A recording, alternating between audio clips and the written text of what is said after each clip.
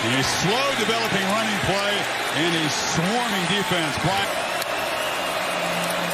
Daniel swarmed and sacked. This time it's the Clemson pass rush getting after the quarterback. This time he brings a twist of his own. Poor communication of count. They'll keep it on the ground. Gibbs caught behind the line.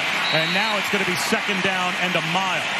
Myles Murphy helped out by Xavier. The job protecting the quarterback. And another handoff once again. It'll be Tigers. Rossell. Here comes the pressure. He cannot get free. He goes down. He's sacked. Here, I mean, he just does a great job of just kind of stunning Vrabel and then pulling him by. Second half. From the end zone. Pressure. Trying to get back over that goal line. He did. He's stacked. Territory for Pittsburgh. Here comes a safety blitz. Pickett is taken down. Into the backfield where he sets.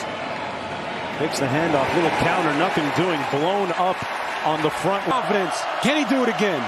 Travis hands it off. This is Toafili. And he picks up a...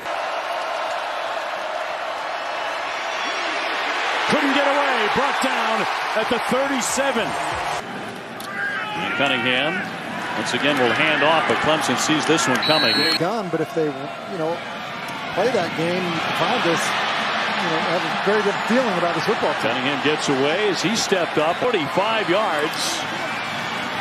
And on the ground, it's Mitchell. After the pick, Tigers flush him out, and they'll sack him back behind the midfield line. There's Zergio, supposed to throw, sack, ball loose.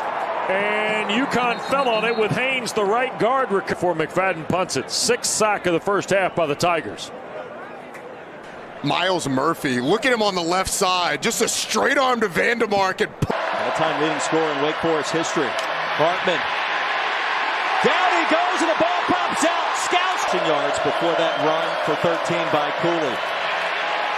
Hartman, pocket collapses, and guess what? Another Clemson sack. Myles Murphy. On the 3rd and 7, Brown running for his life, throws back to White, but he's